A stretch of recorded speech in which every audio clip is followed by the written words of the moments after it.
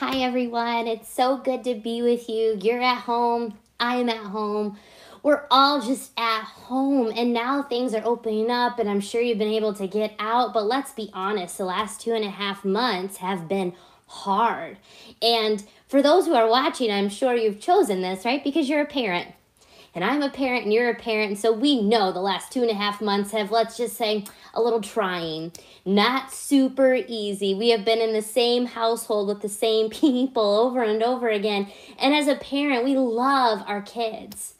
But our kids are little humans, and so they have little minds of their own, and they push little buttons, and they're trying to figure out this world, and they have so many boundaries that they're trying to figure out. And when we are stuck home with them, they're stressed out because their world has completely changed. We're stressed out. Our world has completely changed. And so I hope today you can find some encouragement. I know the last 2.5 months have been hard and exhausting and challenging and tiring, but I also hope that you've had moments to find some rest.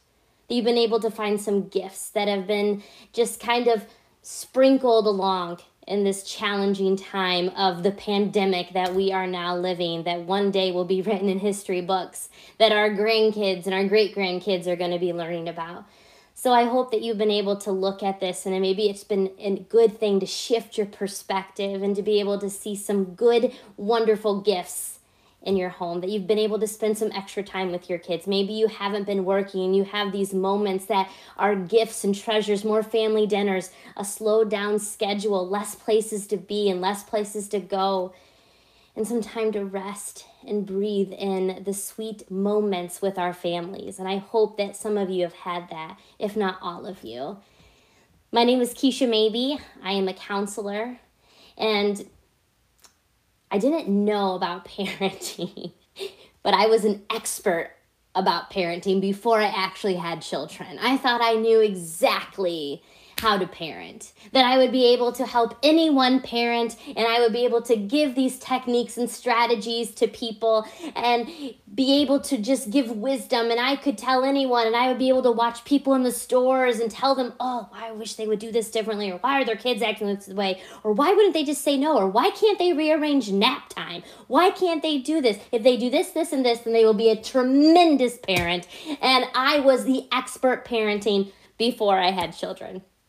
And then I had my own kids, and I have a 5, 6, and a 7-year-old right now. And so we had them very close together, and we had a newborn and a 1 and a 2-year-old. And I remember being able to not know time, and days would be so squished together, and it was a chore to leave the house, and it was a chore to go anywhere, and it was such an exhausting season.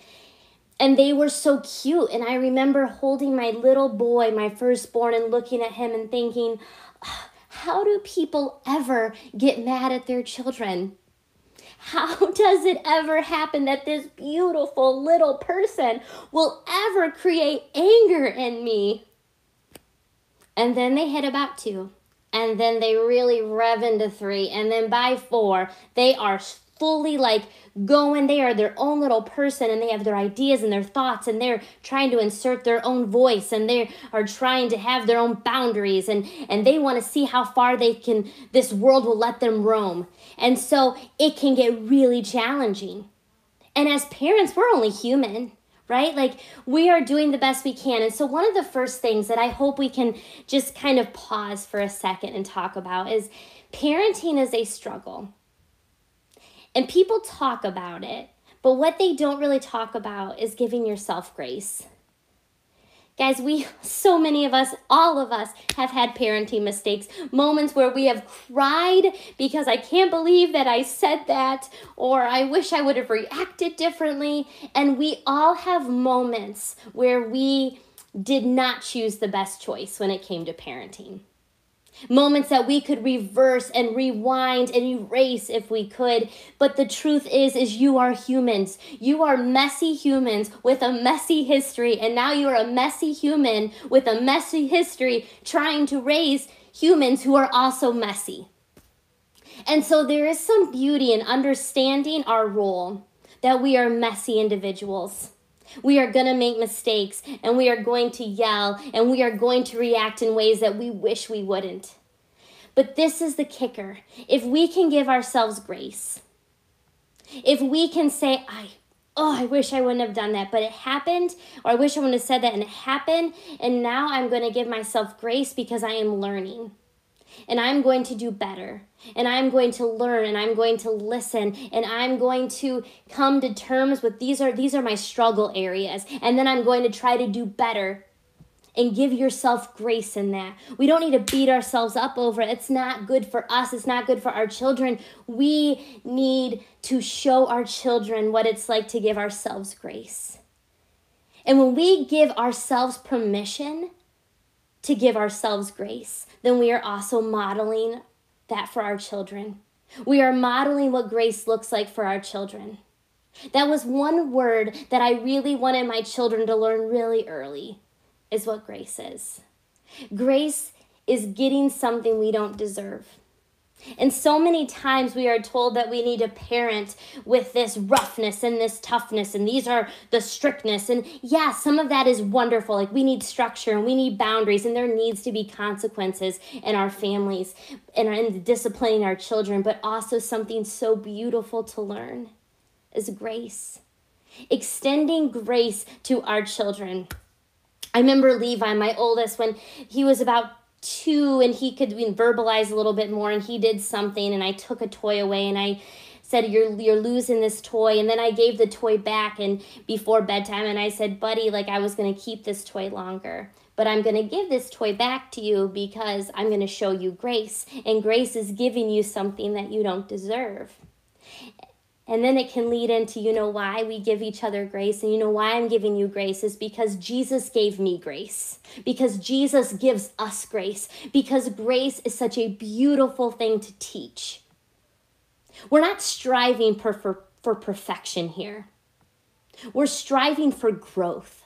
We want our kids to grow. We don't want them to be perfect. We don't want to hover over them like these expectations, like they have to always be in tow and they always have to perform and they always have to do they're excellent. We want them to be people who strive for excellence, but we don't want them to be people who strive for perfection.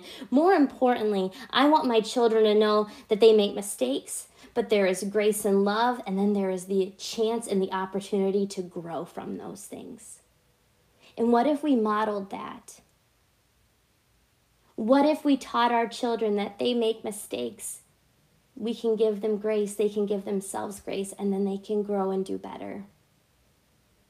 What a beautiful thing that would be if we own that, if we taught our children to own that. Grace, I think, above all, is the most important parenting piece that we miss. I've had people that come to me and they say, well, they know better. They know better. Why do they keep doing this? They know better. And I said, let me stop you real quick. Do you ever yell? Well, yeah. Do you ever have moments where you say things that you shouldn't? Well, yeah. And you know better. So imagine you being an adult being.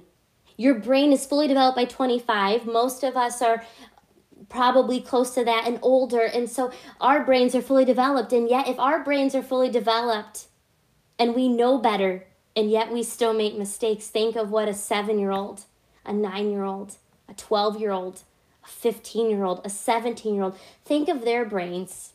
They're not even fully developed yet. So if our brains being fully developed, know better, yet still make those same mistakes, let's think about what it's like for them, what it's like from their perspective.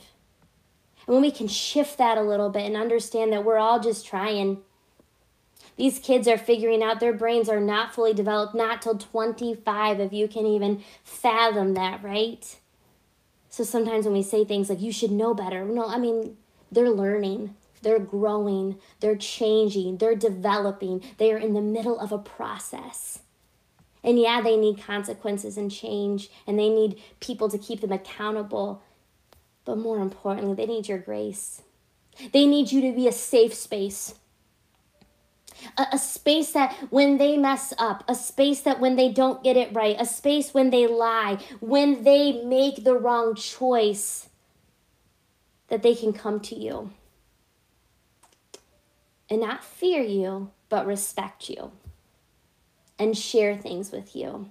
So let me ask you, right now, Are you creating a safe space for your children? Our children are looking at us, they're taking notes. And a lot of times we have to pause and ask ourselves, is the space and the atmosphere that I am creating for them, is it a safe space for them? Do they feel like they can come to me? That it's a safe, secure spot for them? And you know what? It's okay to say, you know what? No. There's been a lot of yelling. There's been a lot of quick reactions. They probably don't feel very safe. And guess what, friend? Now we can acknowledge that and we can apologize where apologies are needed and where they're necessary, and we can do better. Because that's another thing that is so, so key in parenting is apologizing. Owning up to when you make mistakes, especially with your children. They need to know that you're a human. They need to see that you are willing to own up to your mistakes, because again, it gives them permission to do the same. We don't want to raise people who can't own up to their mistakes, who can't take responsibility, who deny accountability. We want to raise children who say, yep, I did that, I made a mistake, and I am sorry, and own up to it and do better. That's the first piece of where grace comes in, is admitting, right? That, oh man, I royally messed this up. And as parents, we do it. We yell, we scream, we lecture, we interrupt, we break promises. Like, these are things that as parents we are doing, and we need to not pretend that we didn't do them, because right, that shows that we're trying to act like we're perfect and we don't make mistakes. And let me tell you again, you are not perfect. You are a messy human being trying to raise other messy human beings. So you're going to make mistakes. But when you do make mistakes, look that little person or that teenage person in the eye and own up to it. I am sorry that I said that to you. I am sorry that I skipped out on that. I'm sorry I forgot about that. I'm sorry I reacted like that. Will you forgive me? I'm going to try to do better. Owning up to our mistakes is modeling that for our children and giving them permission to make mistakes and then be able to try to correct them and own up. We want our kids to be kids who recognize when they make a mistake and apologize for it with sincerity. You're going to make mistakes, parents. It's going to happen. We are humans, and we're messy beings. We're so messy. But we're just trying to do our best, but we can't pretend like we don't make mistakes, because we do, and we need to own up to those. So first, give grace. Apologize where apologies are necessary. If you are not a safe space right now for your family and for your children to be real, to be honest, to come to you, then it's okay to shift and change that right now. We can work on us because we're not perfect. So let me ask you, do you react or do you respond? Those are two different, they seem very similar, but they're two different things. Reaction is typically emotional. Response is typically with pause and with thought. So reaction is when little Tommy does something, why did you do that? Didn't you think? Go to your room, go to your room. Or maybe a reaction is trying to spank immediately out of anger, which is a lot of the times just an adult temper tantrum, right? But what if we paused and we gave thought and we responded instead of reacted? Reaction, again, is with pure emotion. A response is with pause and logical thought. And then you make your move. So I want you just to evaluate that in yourself and your family. Are we reactors or are we responders? And then when we have that awareness, okay, now I realize that I'm emotional and I'm quick and I react. So we're going to need to work on that piece. Remember the grace and the apology piece too. We want to get better. We want to grow. Give yourself permission that you've maybe made mistakes and you're going to make them again in the future, trying as hard as you can to be better and grow, but you're going to make mistakes. But try to be responders versus reactors. Reactions with emotion, responders with pause and some thought. And it's difficult Because I'm going to tell you why it's difficult. I'm going to tell you a piece of the brain that you can see a lot in your kids, and you're going to see a lot in yourself that's constantly reacting in this world. So there's this little thing called the amygdala in your brain. And this amygdala is there to help us protect ourselves. It protects, it alerts us when there's in danger. And so what happens is when it's alerted, it actually shuts down the ability to reason, and it sends us into the primitive piece of our brain, which is what we also could call like an animalistic piece of our brain. So we just react and we just do whatever we feel, whether that's flee, fight, or freeze, right? Because we feel like we're in danger, we're reacting, and we're ready to go. And so we feel all the emotion. We're just literally acting like a lion in its pride, and some hyena has just come into the pride, and we're trying to protect it. I'm not thinking logically, right? I'm just trying to react because I'm emotionally responding. And so that part in our brain is triggered. But let me tell you something too. What's happening is your little child, their amygdala also gets triggered. That's why we have these big meltdowns with kids, right? They have these meltdowns that are big. And so what happens then is their amygdala is triggered, and it shuts down their ability to reason. And so now they're just acting out of their primitive piece of their brain. They are just acting. They're reacting their way, their emotion, whether it's fighting or freezing or fleeing. And that's why it's hard to reason with your child when their amygdala's triggered. Whether they're mad or they're scared or they're anxious, like their body's trying to protect them, and so they're just acting, which is why when you say calm down, it doesn't work. When you say, let's talk about this, it doesn't work, because that amygdala needs to be chilled down first. It needs to be calmed down before they can actually listen and have logic and reason with you. And it's hard to get a child to calm down. It's hard to get the amygdala to calm down in a child. So it's not good when a child is reacting, right? And I'm sure most of you had this moment where you're like, calm down, let's talk about it. Bah, bah, bah. And it's like, oh my goodness, but you just stop it. Now I'm triggered because you've triggered my amygdala. So your amygdala is triggered, but now you're reacting. Now my amygdala is triggered because I feel like I'm in danger. And now you're yelling, I'm yelling, and it's all just crazy, right? I'm sure we could all give examples of what those stories have looked like in our house. Stop yelling! Well, you're yelling, and it just feels like literally we are in a zoo. And you can probably see now how that piece of the brain, like, oh my goodness, of course, because we're not able to reason as well when the amygdala is triggered, so we need to chill the amygdala out. So helping your child, giving them some space, helping them take breaks. Sometimes using an ice pack will actually, if you put it on the head, will actually be able to lower the heart rate and actually be able to pull some blood away from the amygdala and put it in your frontal lobe, which is actually where you can reason and think. Teaching mindfulness skills to your kids. What do you see? What do you hear? What can you touch right now? What can you smell? All of these senses, the 5 senses, can help also bring us back and ground us, but also giving your child space. When they're mad, encourage breaks. When they're mad and they don't want to talk, maybe you need to walk away for a minute. Because one of the biggest mistakes that parents make is we emotionally react too much.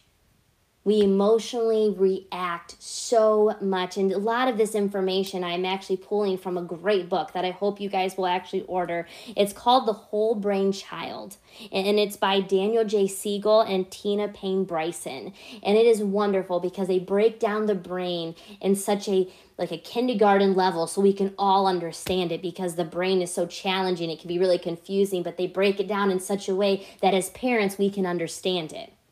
And it's wonderful. And it'll be able to teach some of this, because what our kids need is actually they need validation.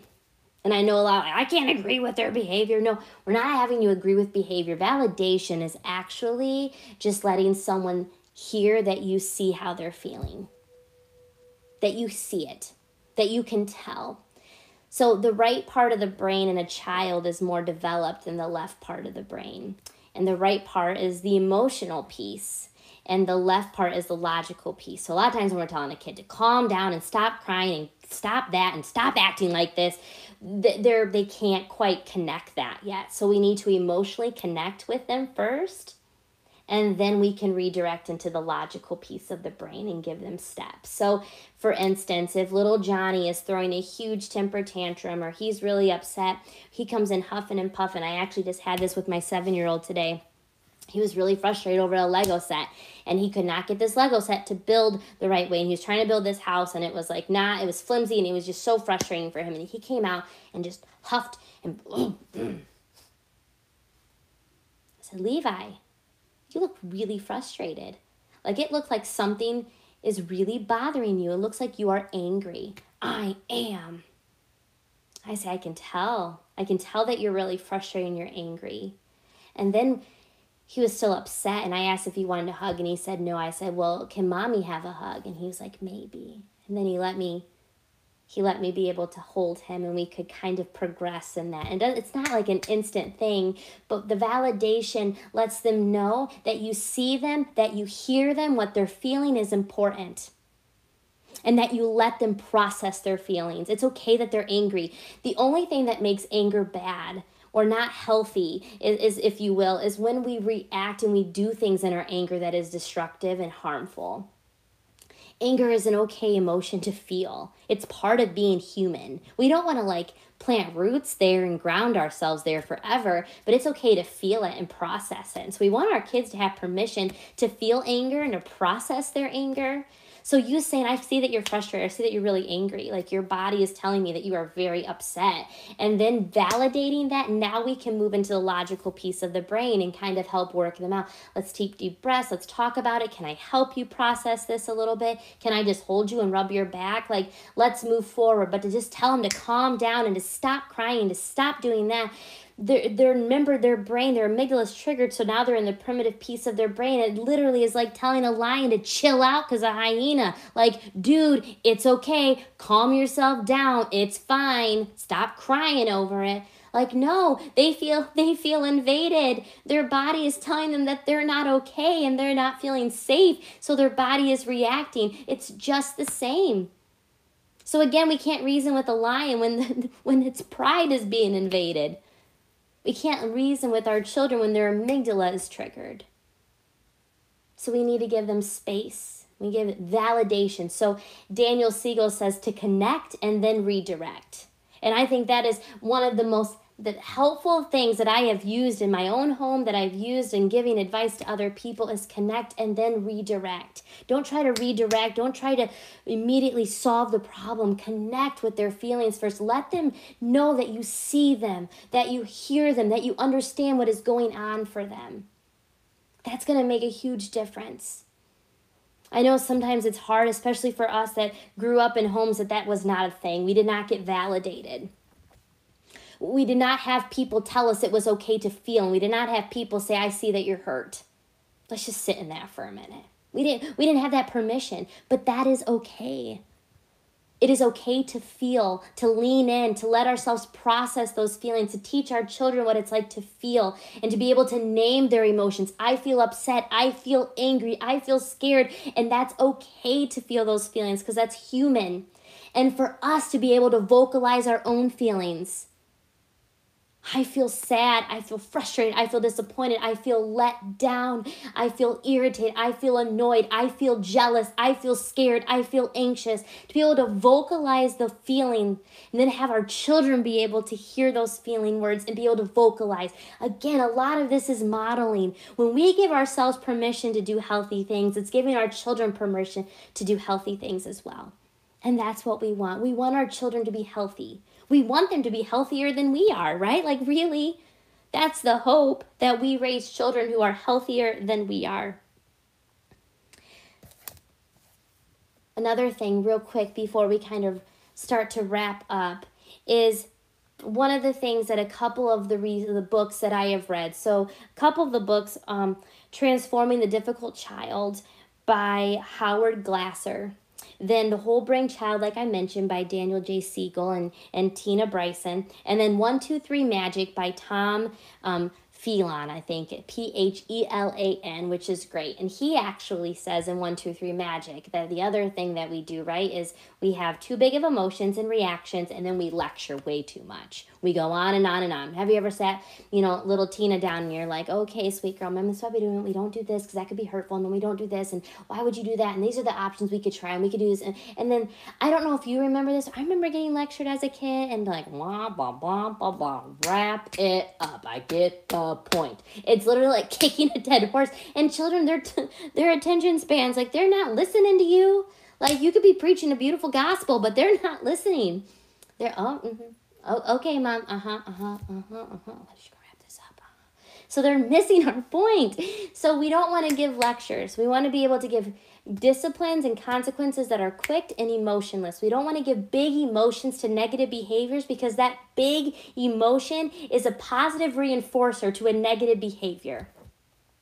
So we don't want to react so big. Remember, their amygdala is triggered, our amygdala is triggered. If we're yelling, it's triggering them more. We don't want to give big emotions to these negative behaviors because then it actually gives them attention and gives them emotional reactions of what we crave as people, and then it reinforces the negative behavior. So what we want to do is we want to keep it as emotionless as possible and quick consequences. Transforming a difficult child says immediate consequences, 1, 2, 3 Magic. You like do, that's 1. And if they keep doing something or they do something different, that's 2. If they keep doing something, that's 3. Go take a break, and they can play in the room during their break. What 1, 2, 3 hopefully does is get them to start processing their own choices and think, well, do I really want to do that? Nope, I don't. I want to make a better choice in that. And hopefully, as you continue to do that and read that book, that's an excellent book, a great alternative to just a traditional discipline as we think, but being able to emotionlessly say that's 1, that's 2, that's 3, take a break, let them play, let them calm down. And then the more you do that, the more they're going to say, I don't want to get to 3. I know this has been a wonderful one in our home. Yeah, we still get to 3 at times, but it's very rare. Now there's some things that are automatic 3, like hitting and violence. The author will tell you is automatic 3 because we don't want to condone that. But that's 3, go take a break. We don't need this. That's 3, why you keep doing this? I can't believe you. Why we can't keep doing this? I can't believe this is so. Why are you doing this? Why are you acting this way? And now we're emotionally reacting to their negative behavior, which is positively reinforcing the negative behavior we don't want to continue. And on the other side of the coin, it's we want to have big emotions for their positive qualities that they do display. And not just junk food, right? Like that's the one book, I think it's by the Howard Glasser book, where he says we don't want junk food. This is like called the nurtured heart approach. We don't want junk food, like good job, great job. We want qualities being praised. Like, thank you for being so helpful. I saw that you were angry, and I saw that you had great self-control because you didn't hit your brother. Thank you so much for displaying such good self-control. Thank you for being so encouraging. Thank you for listening the first time. Like, I love that. Thank you so much for listening so clearly. Like, these are the things that create safety and peace in our homes. Responding like these, not reactive parenting, not rage parenting, but parenting with purpose and parenting gently. Not emotionally reacting, but responding emotionally and pausing and thinking through what we want to do. We want to create our homes to be safe places for our children, right? We want to give grace to ourselves and to our children. We want to apologize and own up to where it is necessary. We want to create a safe space. And a lot of times we need to look at, am I reacting or responding? We want to be responders, people who pause and think logically about what to do next. We want to not react so big emotionally, but in the negative behavior. We want to act big emotionally in the positive qualities when they're displaying positive qualities that we see that we want them to have, that we want them to lean into and grow, and to praise those. Thank you for listening. You're such a great helper. Thank you for being so kind and thoughtful. You had such great self-control. Those big praises, that's what we want. We want emotionless. We want to be able to give these quick consequences. No lecturing, not big emotions. We also want to understand what the brain does, right? That amygdala gets triggered. They're angry. They're meltdowning. We can't calm down, stop crying. Nope, they're not, because that amygdala is triggered. It's in the primitive piece of the brain. We need to help chill that amygdala out a little bit first. And then when we can chill that amygdala out a little bit, now we're able to reason. That could take time. Some kids, it takes minutes. Other kids, it can take like an hour. Some, you're like, I have one that goes for the 3 hours. Like, yeah, it's challenging. But that's why we want to teach our kids how to regulate themselves. And again, we can use the help ice packs, like those gel ice packs, just on the face a little bit for 20, 30 seconds. Helps slow the heart rate down, pull the blood away from the amygdala, put it back into the frontal lobe. Deep breathing, teaching them to deep in, breathe in through their nose. I like 4 seconds. Hold it for 7. Breathe out through the mouth for 8. Being mindful, using your senses to calm yourself down. When my kids are angry, sometimes I'll be, okay, let's find 5 things in this room that are blue. And now we're looking for things that are blue, and we're trying to ground ourselves in our moment and where we are right now, right here, and being present instead of letting our mind just reel. We're trying to ground ourselves, and we can teach our children this. And the body is actually really interesting. The body will regulate itself when it finds sensory items that work for its body. So a fuzzy blanket, a squeegee squish ball, a mint, some gum, a Jolly Rancher, some sounds of the waves, their favorite songs. It can be like some putty, slime. Oh, slime. I mean, I think we all have a love-hate relationship with slime. Probably most of us a hate relationship with slime, especially if you have carpet. That can be so icky, right?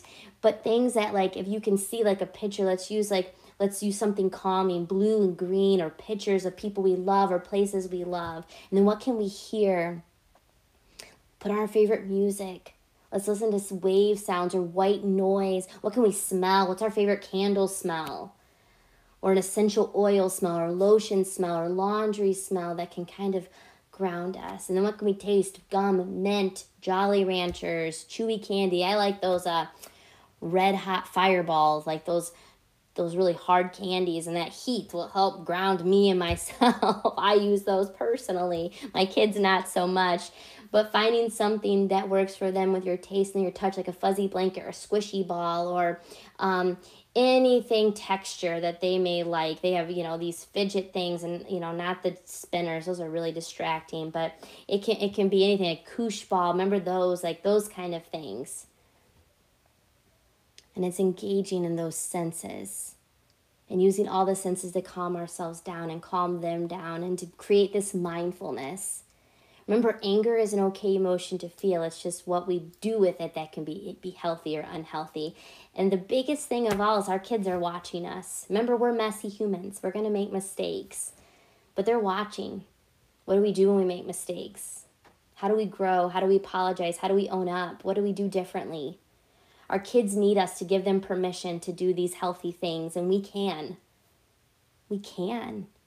But knowledge is power, right? And so the more we know about parenting, and like I said, I was an expert really before I had children, and then I thought it was like a one fix all, like you just do this and it'll fix all the things. And what I've learned is a lot of times it's taking from different people and different theories and techniques and rearranging, and this works better for this kid, this works better for this kid, and that's okay to go through that process and those growing pains and to experiment, like what works for us. But it's mostly trying to tame ourselves and not live in this reaction piece of our life and not reacting to our children, but be purposeful and responding to them. Remember, their brains are very, very underdeveloped, and so they are learning and they are processing and they are growing just like we still are as fully developed brained adults. We are still learning and processing and trying to grow. Give yourself grace. Give yourself grace, parents. We're learning. We're trying. We are trying, but so grateful that we serve a God that believes in grace, that believes in giving us things that we don't deserve. And now we get to take that beautiful gift and pass it on to our families. And what a joy that can be when we understand and embrace grace. So again, I'm going to go over a little bit of those books again. 1, 2, 3 Magic by Thomas Phelan. Transforming the Difficult Child by Howard Glasser. Whole Brain Child by Daniel J. Siegel and Tina Payne Bryson. Those are 3 books that I really pull from a lot, that I love, that I think have really helpful, positive, alternative techniques to maybe some traditional disciplining, I think, that are helpful. Parents, we are in this together, and we all have different struggles, and we are all trying to do it differently. And the interesting thing too is we are all triggered by the things that our parents told us not to do. So as you can probably see that, like, you know, for me it's mess. I don't like mess, but I lived in a home that we liked it to be clean. And so I myself react to mess. Like, I want this, it triggers me, because same as I was a child. So we're learning, we're growing, we're trying to rewire our brains and trying to do differently. So give yourselves grace. We're trying. Remember, you're a messy human trying to raise messy humans. But the great thing is the ability to grow and to change and to be better. All right, guys, thanks so much for spending your time with me. I hope you learned maybe some great little nuggets that you can apply even immediately today. And check out those books and check out those resources. And thanks so much for listening to me. And thank you so much for being able to take some of that and apply it to your homes, because it's been great for me to learn through some of these authors and people who are really smart experts, and for me to use them in my home and for me to use them in my work. And hopefully now you can use them in your home as well. All right, take care, everybody. Bye-bye. Thank you.